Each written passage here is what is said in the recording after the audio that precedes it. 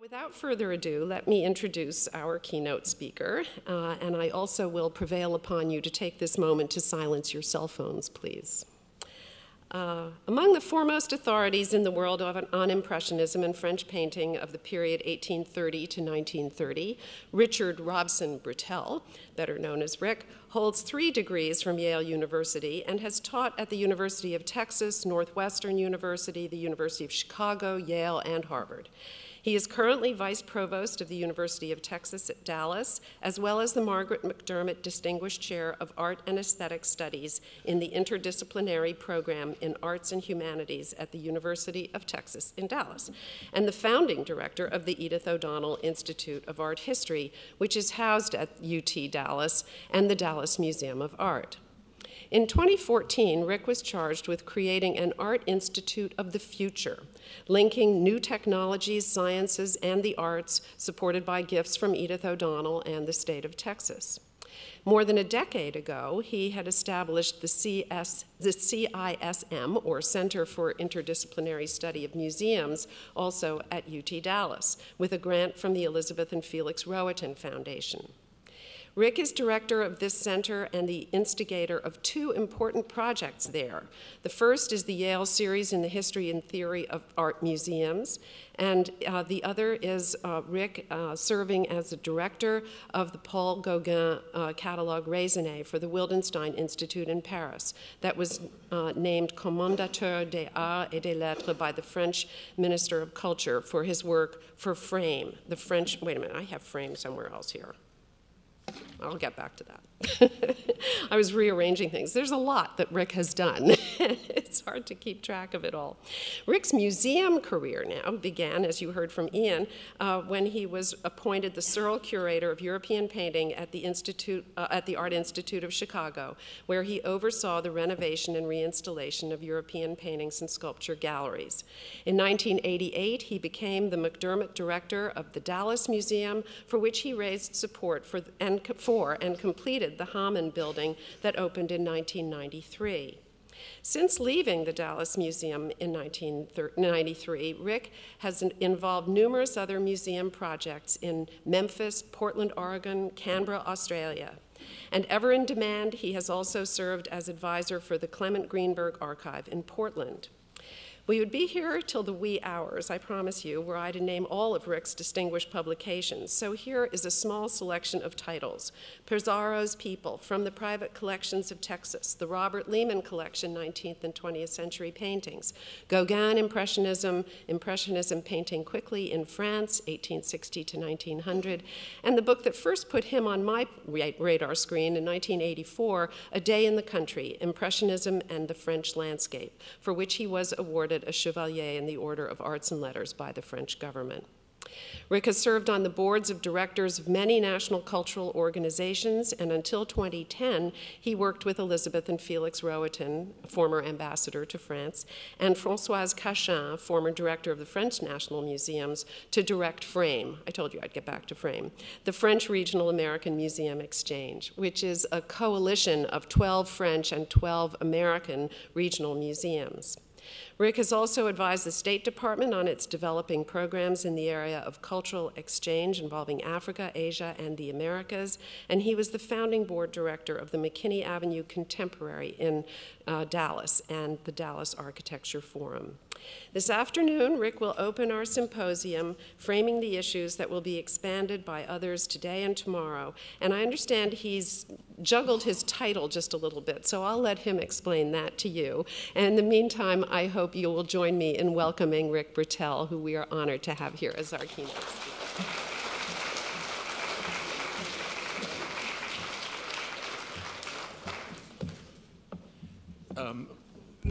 I'm very nervous today because I gave my first public lecture in 1973 when I was a graduate student at Yale from this podium. It was the Frick Talks, and we all rehearsed. We had 20 minutes, and we rehearsed in front of our ever-critical confreres at our universities, and each of the universities got one speaker, and I was the hapless Yale speaker. And it was about the high horizon line in French photography of the 1850s and 60s. Whatever prompted me to talk about that, I have no memory. but I was very nervous, and this is the second lecture I've given from that podium, so many years have intervened. You'll see what my title is. I was actually going to give an overview of Impressionist collecting from the beginnings in France, throughout the world, and I thought, how boring. It's going to be a whole bunch of names and a whole bunch of places, and it's not going to be an interesting lecture. And so I thought, well, maybe we might get a book out of this, and so I can write a more interesting introduction to the book by talking about that subject rather than boring you with a lecture. So I'm actually going to talk about something I know about, which is the private collecting in Chicago. And I have two colleagues who are going to talk about Bertha Palmer in subsequent lectures, and I don't want them to be nervous that I'm going to steal their thunder. I'm only going to steal a teeny bit of their thunder, not all of their thunder, because I'm really talking about how what we consider to be Impressionist painting nestled in larger collections with other kinds of works of art in different ways in two of the most important collections that form the basis of the Art Institute of Chicago, the Palmer collection and the Ryerson collection, and then a third collection which has this little fleeting teeny bit of Impressionism and then charge the next generation into post-Impressionism. So I'm actually thinking about how Impressionism fit into the history of art in one particular city.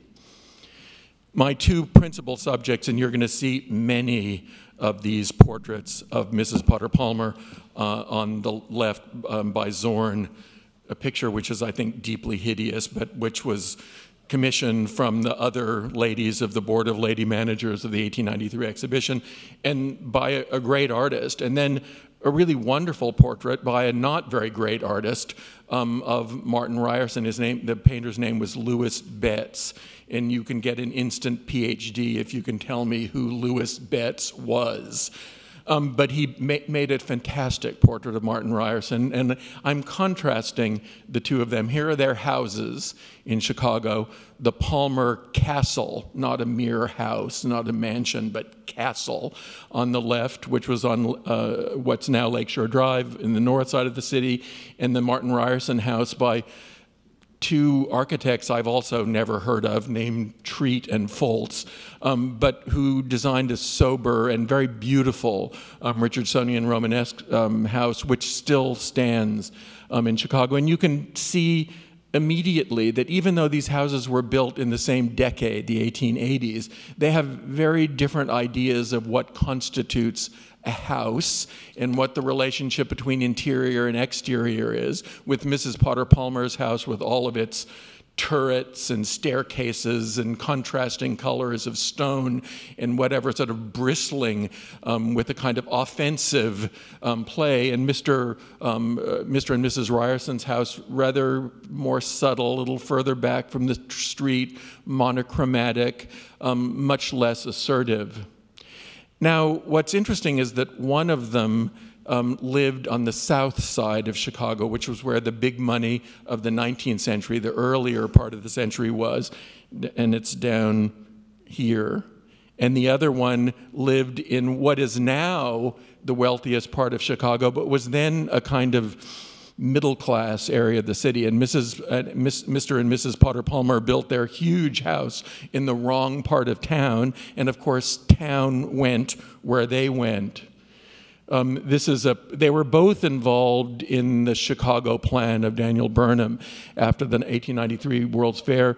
And what's interesting is that Martin Ryerson was a trustee not only of the Art Institute, but also of the university that became the University of Chicago. And here one sees it here on the south side. This is where the World's Columbian Exhibition was, and Drexel Drive, where his house was within walking distance of the university.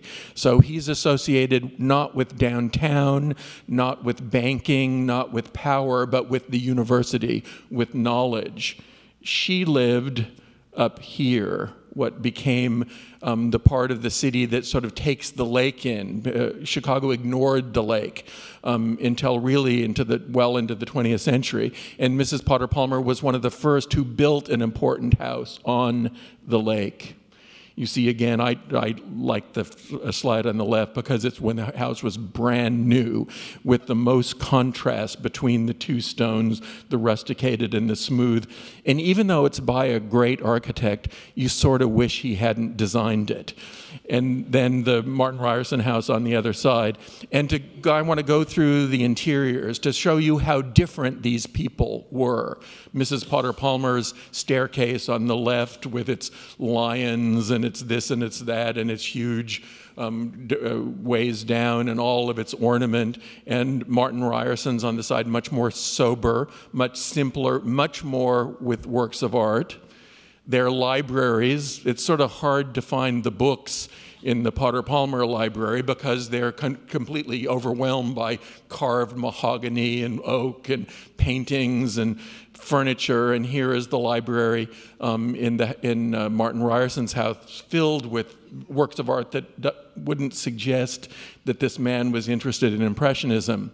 The living rooms, again, a study in contrast. One, a kind of bourgeois showplace with every bibelot and piece of furniture you can imagine, and the other very sober, very quiet, very thoughtful, with a Renoir over the fireplace and a Redon over here, and Chinese porcelain and contemporary American furniture. Their dining rooms, you know, here's Mrs. Potter Palmer's dining room with totally over-the-top everything, and here's the Ryerson dining room where their largest dinner party was 6 people. So they thought that intimate conversation and real conversation, oftentimes with university people and capitalists together at the same dinner, was much more rewarding than show, than having the right people in town and from out of town in a showy dining room. Bertha Honoré Palmer, Mrs. Potter Palmer, and she wasn't Potter Palmer. His name was Potter, and her name was Bertha. And she's oftentimes called Mrs. Potter Palmer, and people think that that was her name. Potter was her husband's name, and she was really Mrs. Palmer, not Mrs. Potter Palmer. She's born in Louisville, Kentucky. She's a beautiful young girl, grew up bilingually. Her family, Honoré, obviously had French blood. She'd married this rather dashing young man named Potter Palmer and became a kind of wife who controlled very much his own social destiny, who was really in charge of many of the things in the family. She was a clothes horse. She had spectacular jewelry. She did great parties. You know, he aged and she didn't. Until he died, and he dies in 1901. They were married in 1871, so they were only married for 30 years. They have 4 children, and the placement of the children and the way that the family fits into society are all very important to her. She also was really interested in Florida and was one of the first Chicagoans who had extensive real estate in Florida. In fact, a lot of the family fortune after she died comes from Florida real estate, not from paintings. Her big moment came with the 1893 World's Columbian Exhibition. In this painting of Queen Bertha was commissioned from the Board of Lady Managers of the World's Fair, of which she was the chair, to record her queenly presence at the time. And it's fascinating to sort of think of the allegorical woman in the middle of the water in the fair, and this, you know, living and breathing queen by Zorn. What's fascinating is the role that she played, and that therefore that women played in the World's Fair of 1893. This is sort of the conventional role of women in most World's Fairs before 1893.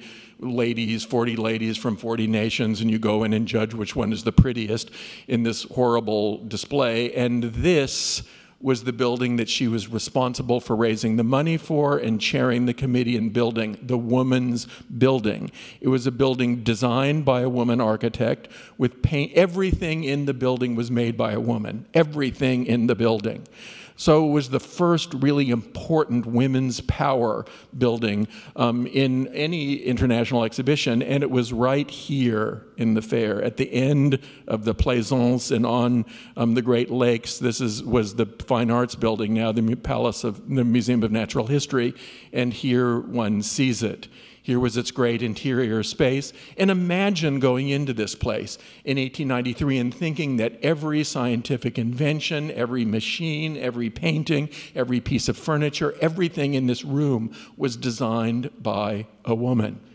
And the paintings at the end, the one on one end, which is called Ancient Women, is by Mary McMonnies, and the one on the other hand, now lost, is by Mary Cassatt, two Marys. And of course, we see the president, Mrs. Palmer, up here, and the architect, the first woman architect who graduated from MIT Architecture School, who designed the building. And this idea of women contributing to the core of society and having a building that was on the most important real estate in the World's Fair. Now, the problem with all of this is that Mrs. Potter Palmer, Mrs. Bertha Palmer, not being a man, could not be on a single board of a cultural institution in Chicago. So she became one of the most important donors to the Art Institute of Chicago, but as Mrs. Potter Palmer, and the donation was the Potter Palmer donation. No Mrs., no Bertha, none of this stuff that indicates woman.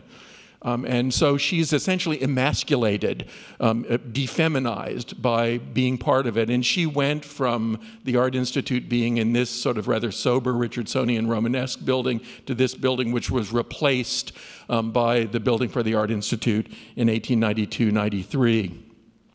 Her house was amazing, but she realized in the late 1880s that she was collecting on such a scale, and you'll learn a lot about the rapidity of that and how it worked in a later lecture, that she built her own picture gallery. And here you see it behind the house with its own entrance. So it could be opened, like many of the galleries in New York at the same period of time, independently of the house. One could run the house and do it, and here is her gallery.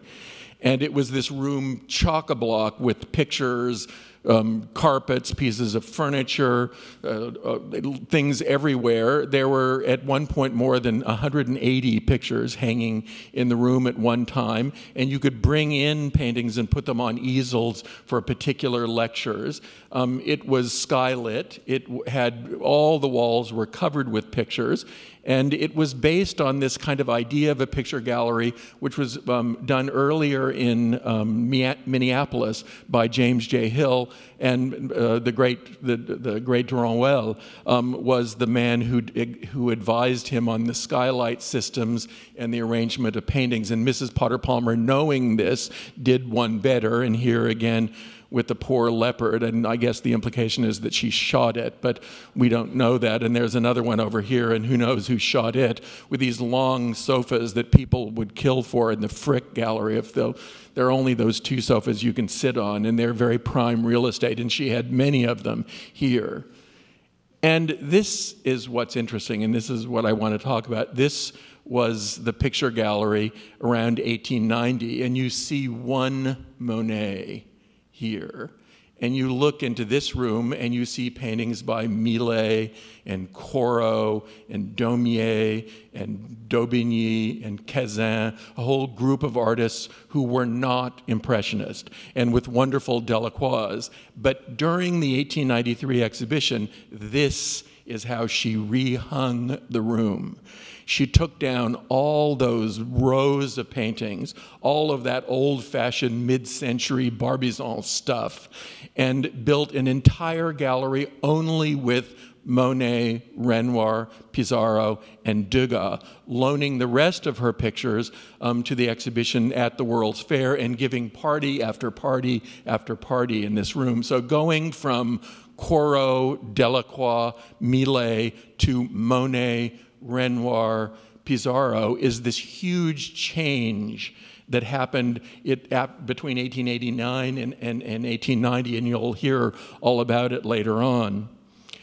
She had incredible incredible Delacroix, like really great Delacroix. One of the most important Corot figure pictures, along with 9 other figure pictures. Pictures by deeply unfashionable artists. Now this is by Daniel Bouveret. He actually needs a dissertation, but I'm sure nobody's going to write it.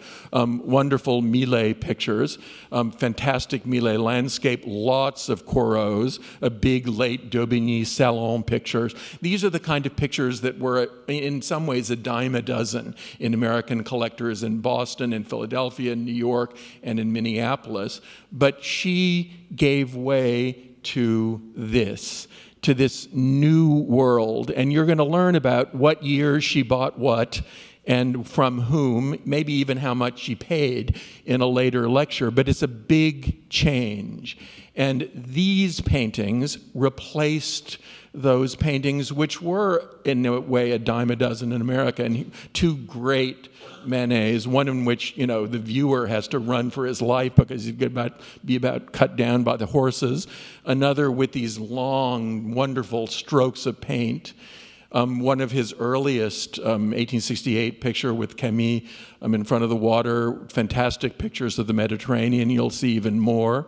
Her Renoir, she loved Renoir. And in fact, the 2 little circus girls, which she owned, she had a special leather carrying case for her 8 favorite pictures, which she took with her all over the world.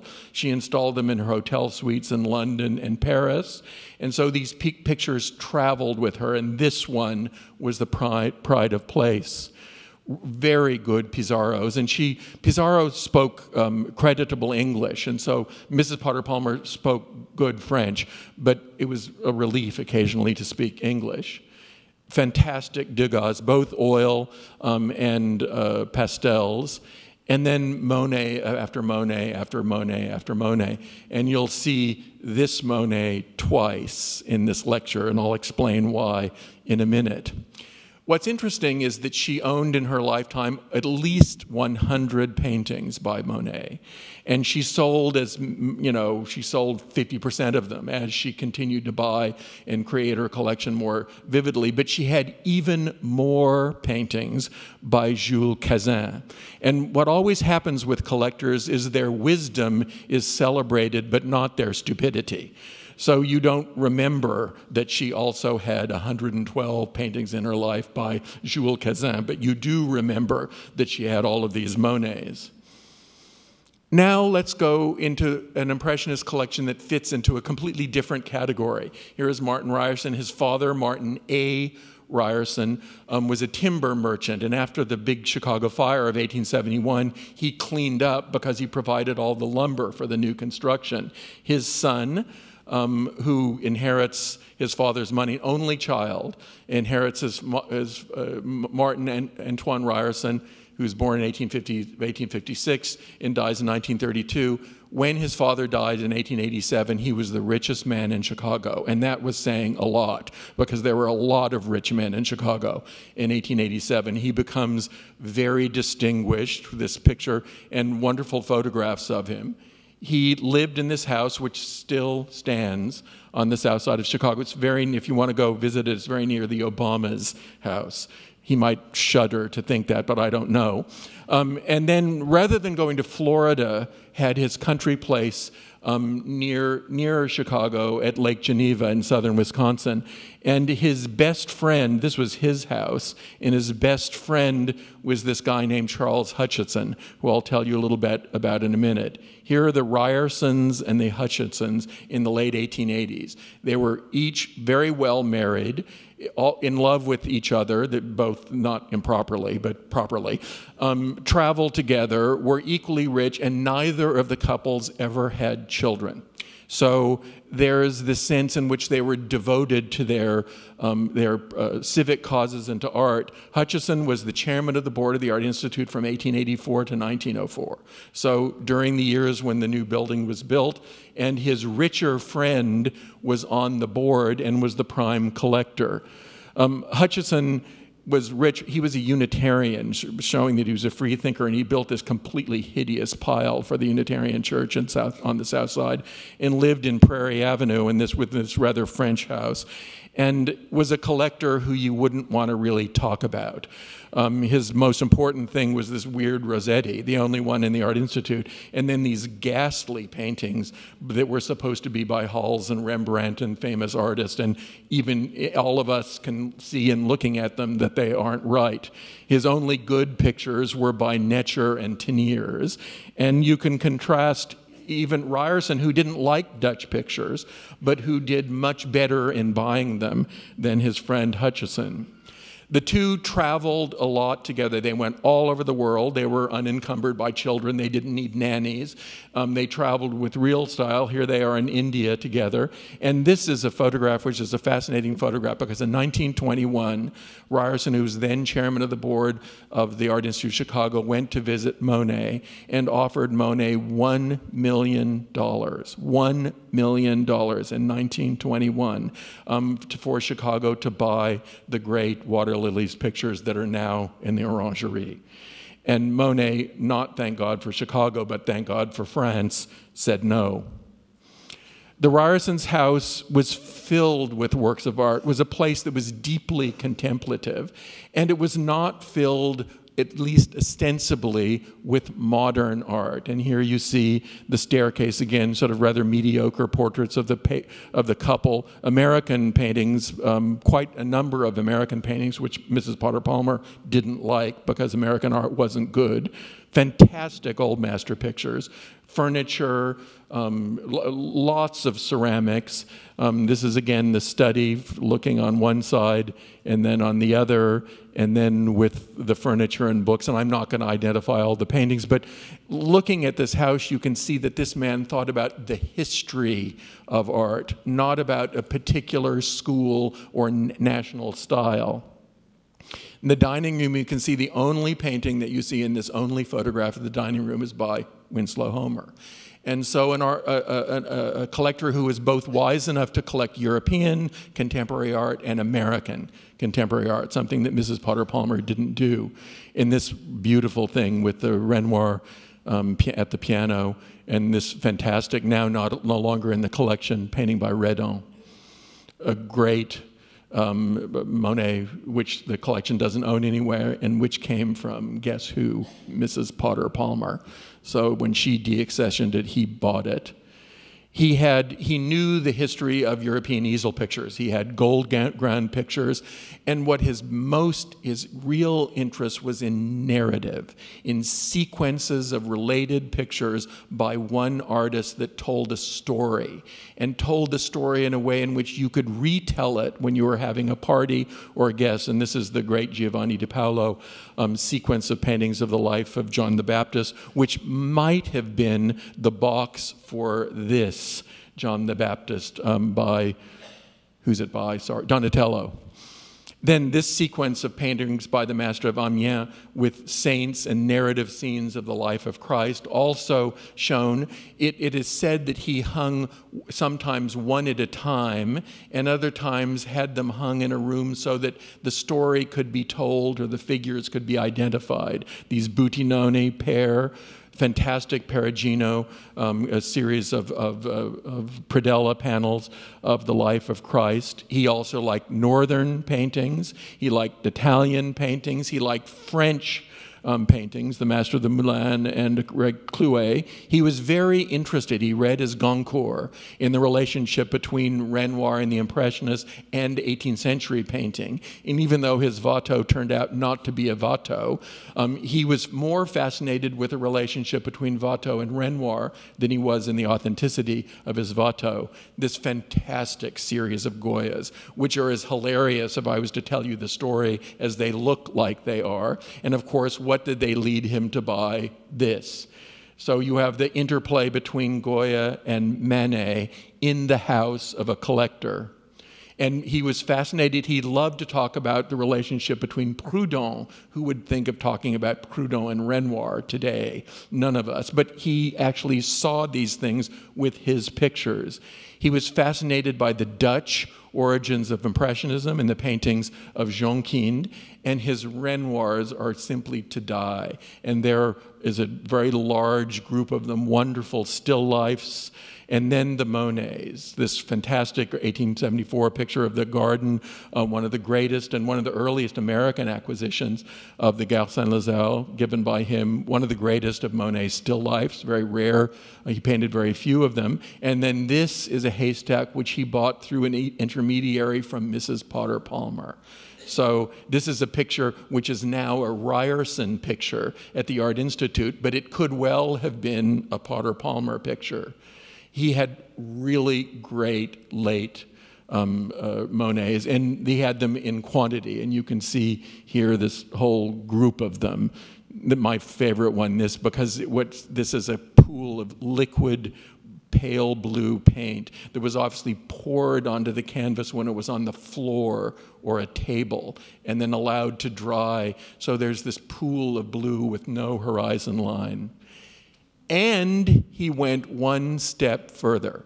He bought a truly great Cézanne and a truly great Gauguin. So Mrs. Potter Palmer never did this. She never went beyond Impressionism, but Ryerson went not only before, but after Impressionism. He also loved drawings and had a fantastic drawing cabinet, and was one of the first subscribers of the series of color prints by Mary Cassatt, one of the greatest works of graphic art in all of human history. And both Mrs. Potter Palmer and Mr. Ryerson had them. He had incredible drawings by Redon and Cézanne, and superb pastels by Redon. You can see here's this picture which got away from him. Both of them sold. And this is something that one has to remember about collectors. Collectors don't always keep everything through life. They sell, and this picture sold, and this picture stayed with Mrs. Ryerson, who survived him after his death in 1832, and one sees it here. It's now in the Art Institute. He loved Sargent and Homer. And Sargent and Homer, both on paper and paintings. And he loved knowledge. The Ryerson Library, the Art Institute of Chicago, is one of the great art libraries in America. It's not quite the Frick, I admit, but it's a good provincial variant of it. And it preserves his name. And this is where he's buried, in a tomb he built for his father, designed by Sullivan, with a theme. They'd been to Egypt. He had been with his father and the Hutchinsons to Egypt in the early 1880s, and the tomb was designed in 1885, and it says Martin Ryerson, and of course it has both father and son. The third collector I want to talk about is Frederick Clay Bartlett, born in 1873, a little younger than the other, a flamboyantly gay, though married 3 times, man, and also a painter, with really bad taste. He had this, house on Prairie Avenue with his second wife, Helen Birch Bartlett, and you can see how uncertain his taste was and how difficult. He went a lot back and forth with his sisters and his mother, back and forth across the Atlantic. When he married Helen Birch in the late 19-teens, he began to collect pictures, and he collected very seriously. She died in 1924. The collection came to the Art Institute in 1924. 2 Gauguins, 2 great, that isn't chopped liver, and neither is this. I mean, he did incredibly well. He wanted so much The Boy in the Red Vest, and it was out in Chicago, but it was $30,000 and he wouldn't pay the price. And so he didn't get it. So this painting on the right, which is now in the National Gallery, was going to be in Chicago if only he'd loosened his purse a little bit. And then this, his only Impressionist picture, which he bought in 1924 for $24,000. And was the second owner of the Grand Shot. And it's the only link between Impressionism because it was in the final Impressionist exhibition of 1886. And what's interesting is that after he bought it, Martin Ryerson took him out to his house to show him his Gauguin. And of course, Gauguin's remembering the Grand Jatte with this figure and this figure. And the two of them talked about how paintings talked with each other. Great Picasso, great Matisse, Hodler. I mean, who would have thunk that there were 3 Hodlers in an American museum in 1924? They were always shown in a room together, painted white with white frames and some gilded simple frames that he was absolutely meticulous about. But in 1933, the year after Ryerson's death, Robert Hershey, who was the director of the Art Institute, did this huge exhibition in which he took down everything in the permanent collection of the Art Institute and replaced it with the greatest lone exhibition of European paintings ever done in America. It's like there should be a book about it. It's an unbelievable exhibition, borrowed from all over the country to show what Americans had collected before 1933. And in 1934, he rehung the Art Institute's collection with a little bit of help from lenders. And here is the building. And what's riveting is that old master pictures are here, across here, and you sort of start in the Renaissance and you get to the 19th century. French 19th century is here, down through here. Then there were big pictures that related to nothing. And then American 19th century is here. So the idea of rereading the history of art with the Ryerson collection, the Potter Palmer collection, the Worcester collection, the Winterbotham collections, the collections that had come, rearranging them in rooms that were no longer donor rooms.